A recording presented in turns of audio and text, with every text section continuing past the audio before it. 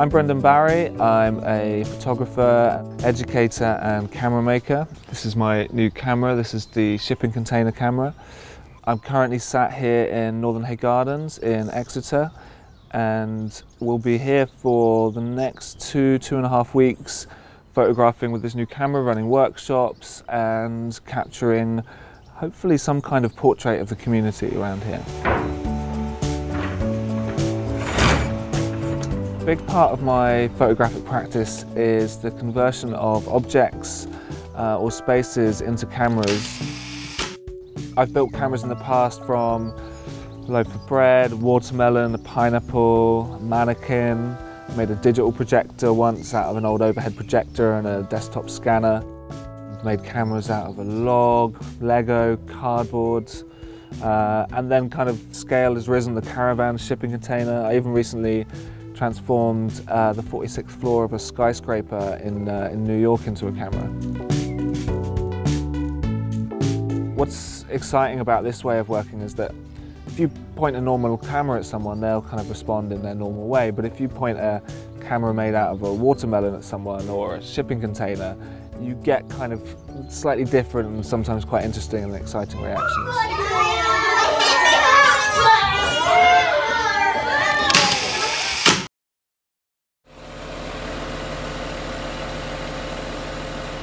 So building it was relatively quick actually. I'd been planning it for quite a while.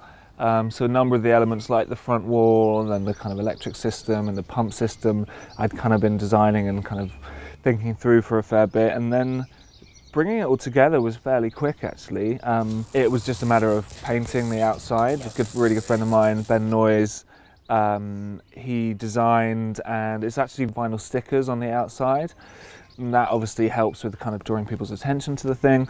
And then on the inside, it was just a matter of painting it black, building the wall, a bench at the back, and a few of the kind of systems inside, fans and ventilation, some more advanced water pump systems, solar powered as well. This front wall moves back, so it's wheelchair accessible, and obviously a little bit more sturdy and stable. I was really lucky to have the help of some amazing students and various people that have sort of got on board and helped out along the way.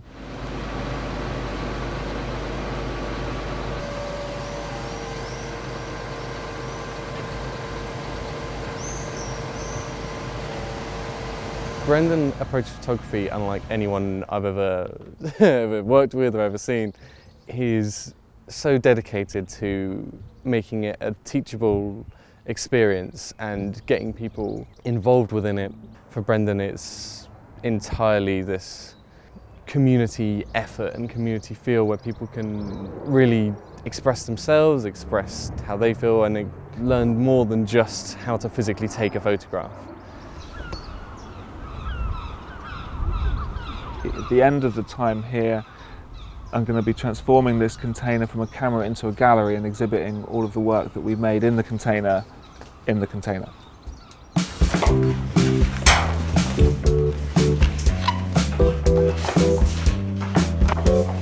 Okay, let's get them up.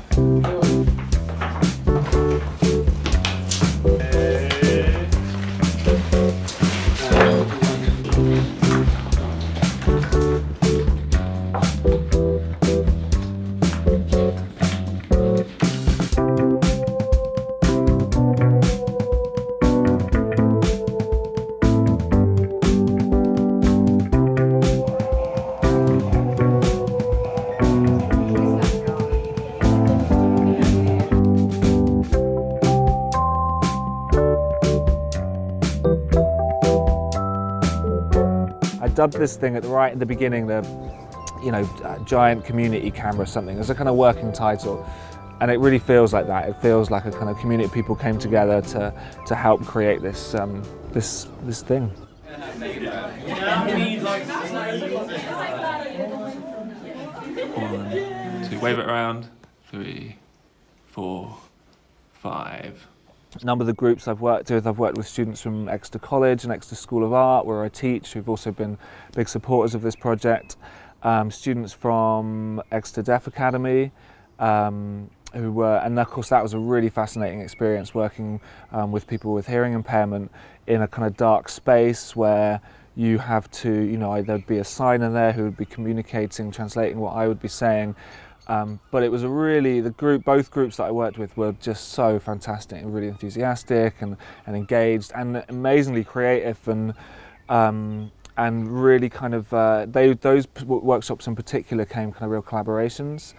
Other groups I've worked with are a local youth group called Freefall, and another group that worked with people with special learning needs called Freefall Plus.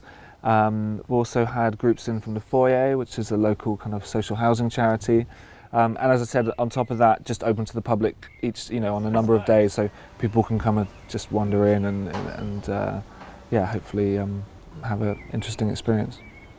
While there's such a big emphasis on this being an experiential way of shooting, an experiential based camera, the actual finished images themselves are inherently beautiful and each of them carries that story of how they were made, the way the chemicals are poured, the way they've reacted. Each of those is completely unique, and I think people really responded well to that and loved that their individual time with this camera has been immortalised in this one-off prints that really can't ever be recreated.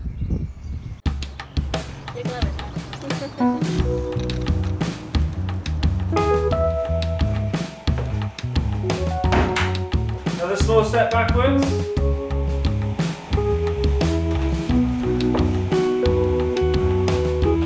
Okay, hold nice and still, Emily, just look this way.